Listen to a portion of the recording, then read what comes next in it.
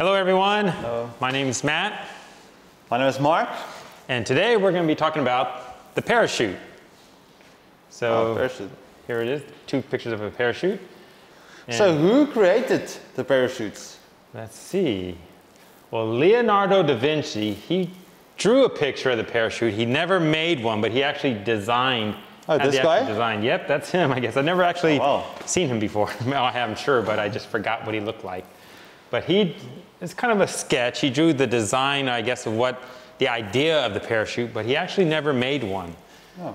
And this is the picture. This was the first parachute that was capable of slowing down a man's fall from a high place. Wow. So it's a little different than the parachute you see today, where you're strapped almost like a backpack and you're strapped into it. It's almost like a little basket there. But this was the first parachute. They jumped from a high place and slowly went to the ground. Yeah, I don't know. You might fall out or something. I don't think I want to be the first person to try it out. Let's see. So how does a parachute work? Well, let's take a look. Is it gonna go? Let's see. There we go. So when you first, of course, now a parachute is a device used to slow down an object or a person falling towards the ground. So they jump out of an airplane, you're just going to fall straight to the ground. Wow. So there are two forces acting on the falling person: gravity and air resistance. So right now there's no air resistance, or very little. So he's falling really fast. Yeah, and he better have something pretty soon. So see, the parachute opens up. As the parachute opens, the air resistance increases. So he slows down. Yeah, so he has the gravity is going down, the air resistance is going up, and so the air is filling up with the parachute. So now the air resistance is more than the gravity. Oh, wow. Okay. And he can slow down, and Safely land. the parachute will slow him down, and he will safely land to the ground. Oh, wow. Have you done that before? I've never tried it. Have you? I think I'm too scared. I wouldn't do it. I've had some friends who have tried it, and I don't think I could do it. Oh, wow. So why do we use parachutes? Well, one is the military. Of course, you've seen the Army, people in the Army or Navy, they might use parachutes. Skydiving or paragliding. Drag racing, which we'll explain later. Airplanes. And space travel, using the spaceships. Yeah. So how do they use parachutes in the military? Well, they've used them for many years now. They drop soldiers off where planes cannot land, or for a surprise attack, like in this picture here. I think this was probably in World War II, which was many years ago. I know America and maybe Great Britain, they dropped a lot of soldiers off into France around Germany because they were trying to help Europe from Germany's invasion. So they dropped thousands of soldiers. There's one time where they dropped over many thousands of soldiers into France. Oh, wow. Okay. And then this is more, I guess, modern day. Yeah, it's where they're jumping out of the airplane. You got to jump off really fast. And so I've had some friends who are in the military. They've had to do this, but yeah, it's a little scary. Yeah, it looks scary. And when you're in the military, you have no choice. You're going to have to do it. You have to do it. Okay. Another way the military will use parachutes is dropping military supplies, trucks, and even tanks off in places where planes cannot land. But tanks are really heavy. Yeah. How does that work? I don't know. It's amazing. But here's a truck. They just have to use a really big parachute. I've seen pictures of it. And it's pretty amazing to see that. That parachute can actually slow a tank down from dropping to the ground. Here it looks like some kind of supplies. It looks like big crates of something. But yeah, they will drop the truck and it'll land safely to the ground. So what is skydiving? Skydiving is, again, something neither one of us have never tried, and I don't know if I would want to do this. Like I said, I've had a friend, he did this one where if you're a beginning skydiver, you will be attached to another person who's done it many times, and they have the parachute and they'll pull the cord and you just kind of float with Just them. go along. Yeah, you're just along for the ride. But even that, I don't want to do. But you just jump out of the airplane, and then you release your parachute, and you'll float to the ground. And if you see them, they're pulling a cord, and it's to help them with the directions. To which way to go, because when you're skydiving, sometimes you don't want to land in a tree or other things that could hurt you. So they have to, and sometimes they need to land in one certain spot. So they can actually kind of steer the parachute with the cords they pull. And so what is paragliding? What's the difference? Paragliding is, you don't jump out of an airplane. And I know you have this in Taiwan in a few places. I know near Geelong, near Ilan, there's a couple places you can actually jump off the cliffs and then you can paraglide down to, one is you go down to the beach. Another one is they just take you out like this and you float around in the air for a while and then they take you back around and you land safely onto the ground. So you don't really go down. See, they're pretty high up. Here's the beach down here. And it's dangerous. Really high. So I'm not even sure about this one. But so you just kind of run, you have a parachute, go off a cliff and you kind of either float around and then go back, or you float and down all the way down to the beach, down at the bottom. Wow. So it's a little different than skydiving. You don't go so high up and you're not jumping out of an airplane. Another way we use them. So when did they use them for drag racing? Drag racing is this kind of, it's like a kind of racing. It's pretty popular in America. There's all kinds of different race cars, ones that go around the track many times. Like maybe you've seen on TV where they race for 2 or 3 hours. They're just going many times. This one is just one line. They go about, I don't know how much kilometers. They go about 300 miles per hour. That's a lot. Which is very, very fast. They'll shoot down. So they're going very fast. But then once they go cross the finish line, they need to stop. Yeah, and so the parachute helps them to stop and slow down and stop more quickly. Because these things, they're going so fast, they need to put the brakes on. I don't know if brakes are going to do the job. No. So the parachute helps them a lot. And so why do airplanes use parachutes? Similar to the cars, when the airplane lands, sometimes they need to stop quickly. The runway is not long enough, and so they have to stop very quickly. Like sometimes these military planes, they land on these aircraft carriers, which really short. Yeah, the runway is not long like an airport runway, so they have to be able to stop pretty quickly. So how do they use parachutes in space travel? Okay, this is the space shuttle, and so it's similar, I guess, just like the military planes when they're landing.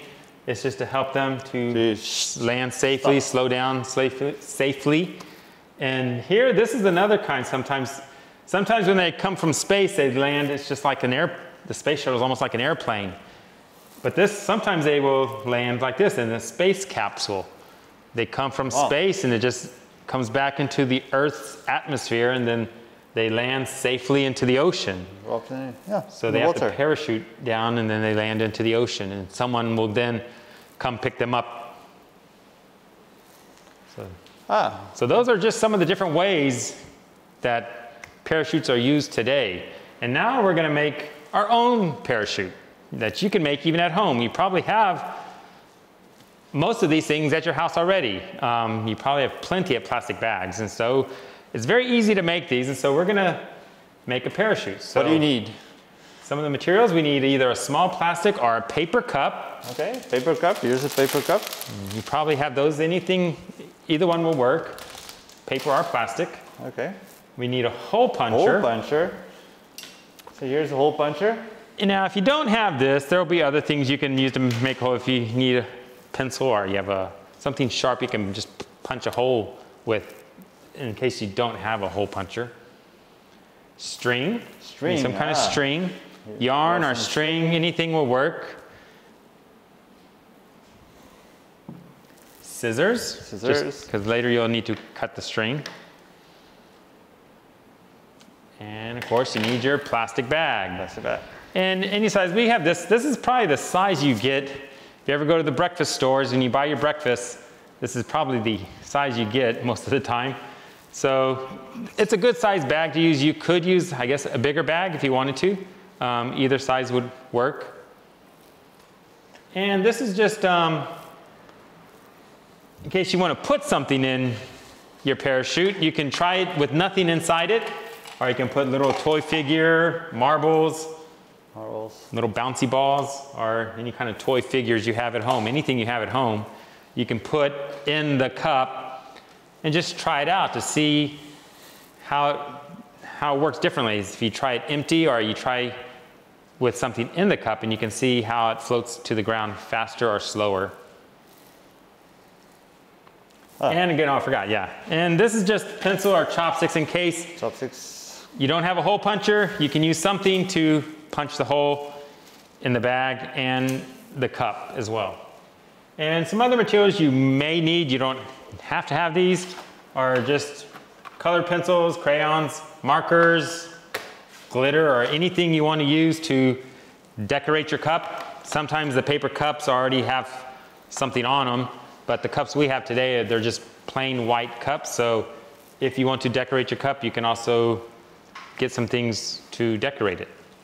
So first we need to get our bag. Bags, okay, here's Let's see. bags. One bag for you. So you get the bag and get your hole puncher. Just go as far as the hole puncher will go. You don't want to go if you go too low, and after you tie the string, it might break through and then it won't work. So you want to make sure you go a little high up on the bag and then just push down. Again, it'll just, like this one is not, oh yeah, it is actually making a hole. Oh. So you can, it goes up about an inch, maybe half an inch up the bag. So just get the hole and then Can you use chopsticks as well? Yeah, you can use chopsticks, yeah. You can just make sure you punch a hole through the circle. Just this one doesn't want, there we go, okay. So once you got the 4 holes, then you get your string. Now we've already cut our string. You can usually make it around, I'm not sure centimeters, I tried inches, it's around 14 inches. So we've already cut ours, and so it's about this long. And I guess you could do a little longer. You don't want to make it too short. You need 4, each parachute needs 4 strings. So how many you got? 3? There's you got one. So there's 2 more. 2, 3, and there we go. 4. So you need 4 strings. I only got 3. There we go. There. So 4 strings. you got 4 strings. So then you're going to tie each string on from each hole of the bag. So there should be 4 holes. And so you're going to tie your string to the bag. To the bag.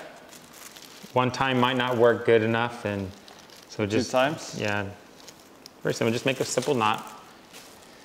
Now you have to get your cup. Oh, you need a cup. Okay. Let's get a cup. And this is where you probably need a hole puncher. It works better if you can. Like I said, if you don't have a hole puncher, I don't think a chopstick. You probably need a pencil or something sharp to make a hole through the. But again, you want to try and don't go too far down the cup, and you're gonna make a hole on each side, and also the holes need to be as even as possible. Like you don't want to make one hole here and then the other hole farther down. So try to make it as even as you can, and on each side. So you got 2 on this side, and always mark it to see which one. Don't get them confused. And then you do the same thing on the other side. So just have 2 holes on each side. So you should have 4 holes in your cup, 2 on each side. And this is the tricky part. That's happened to me many times. I've made these. Now you're going to have to tie your string from that's on your bag to your cup. But one thing is, like, make sure you don't get your strings twisted or mixed up, or when you're done tying, it's going to be twisted. It should be straight. But if your strings get mixed up, it's going to cause problems later. So you need to really make sure that you tie. So like, here's my strings on this side of the bag. So I'm going to put them on these 2 holes here. Can I have different lengths? No, you need to really, yeah, this is where you need to, again, try to make it as even as you can. You don't want one to be short, one to be long, because then your parachute will be kind of crooked. It won't be straight, and it might affect the way you throw it when it's landing. So try to make it as even as you can. I've never used a ruler to measure it, just kind of guess. Tie it as close as you can as each one. Let's see, as I move my cup around, I need to make sure okay, so make sure I got them on the right side. Okay, so that's one thing I always had trouble with. Okay, see? Yeah, that's gonna work. Nope. Oh yeah. So just tie again each string in the 4 holes of the cup.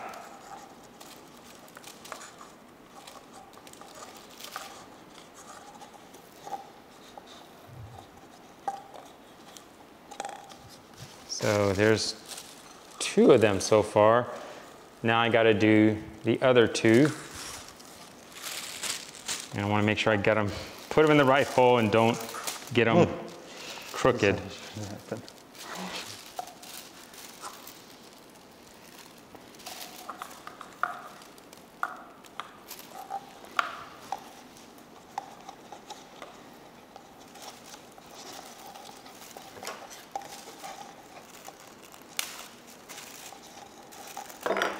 And the last one. What I is still have 2 to do.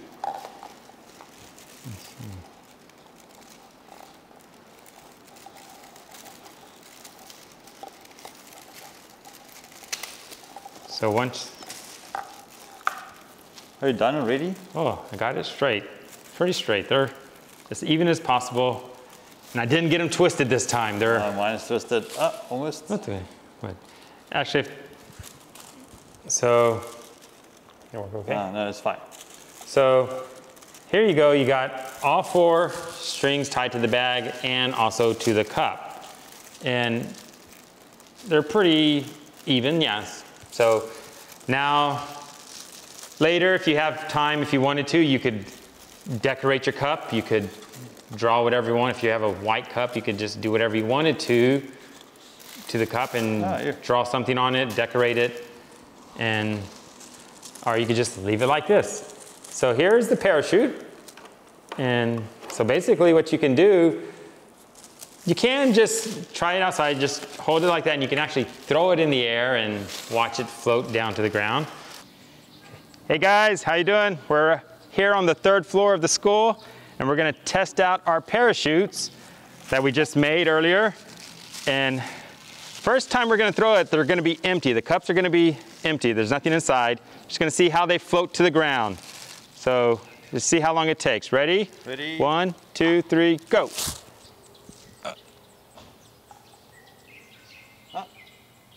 It's okay. So they went pretty slow. They just kind of floated. Right now there's no breeze. There's no wind right now. So if there's a little breeze, it actually works a little better because the wind can kind of fill up the bag and it'll float a little better and it'll kind of float away. Go away a little bit, so it won't go straight down. If there's too much wind, it won't work very well either probably, but right now it's pretty still. There's no breeze. Now we're going to put some marbles. One of them is going to have 1 marble. And the other one's going to have 4 marbles. We're going to compare to see, you can see how fast and what's the difference, how fast they drop to the ground. 2, 3, and 4. And you can put anything in these cups. You have a little toy figure or just any kind of, you can put anything in your cup, and just to see, you can see how it affects how fast it goes down to the ground.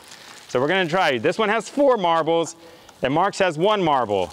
So let's see how the difference is. Ready? 1, 2, 3, go. I'm not sure which.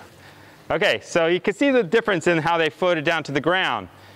So now we're going to try one row. We have one more. With how many? With 7. Let's just do the rest of the Okay, we'll do red against nothing. So 1. Are we? Yeah, do 2. 2. 3. 4. 5. 6. 7 marbles. So we'll just do, actually, we'll do this one that's, you do one empty and one. So this one's going to be 7 marbles. One is going to be empty. So it's quite a big difference. The cup's much heavier. So we'll see what the difference is between 7 marbles and the empty cup. It's okay, that's fine. So, okay. Yeah, okay. Ready? 1, 2, 3, go. You saw the one with 8 marbles hit the ground much faster. It's much heavier. So depending on what you're doing with the parachute, you might need to get a bigger parachute maybe if something's really heavy. So, well, that's all for today. We hope you had a great time. And if you're at home, you have a chance, get a plastic bag. You can make your own parachute. And if you want to, you can also just throw them up in the air and then watch it float to the ground. And you can put whatever you want inside it and just have fun. So we hope you have a great time. Have a good day. Bye.